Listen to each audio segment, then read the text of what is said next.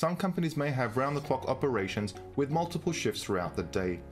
To lower real estate costs, companies don't have assigned desks for their users, but rather have a phone, desk, and computer assigned to multiple people throughout the day. In this short video, I will show you how to provision an IP phone to be a hot desking device, and how to log the user in and out of the hot desking device. What we will need is a supported IP phone running the correct firmware, and a professional or enterprise license of 3CX to enable this feature.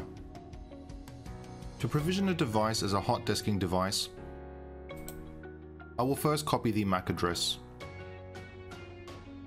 Go into the hot desking page under the advanced menu.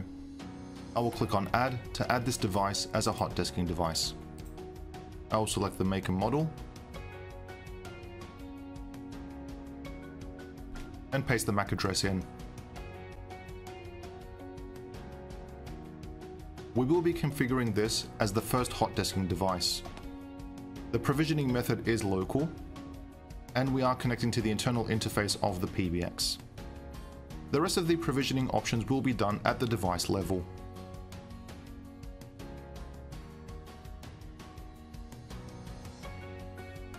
Going back to the phones page, we will select the device, and we will click on Assign Extension to trigger the provisioning process.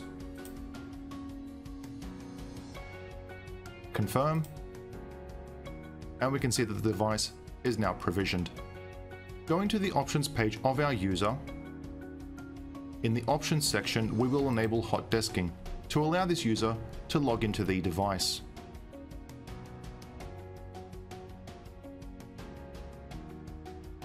On the interface of the device we can see that it is now hot desking 1.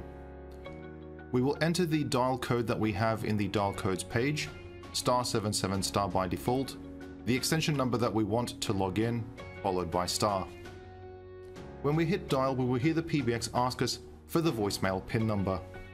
Please enter personal identification number, then press hash. Login successful.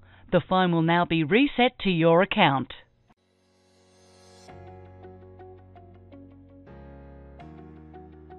And once the call ends, the phone will re-provision, and we will now take the settings of the user that we want to provision. And we can now see that the device has the settings of the user that we want. By using the first BLF, we can log out. You have logged out. The phone will now be reset. And the phone will again re-provision and go back to hot desking 1. And we can see that it has gone back to hot desking 1.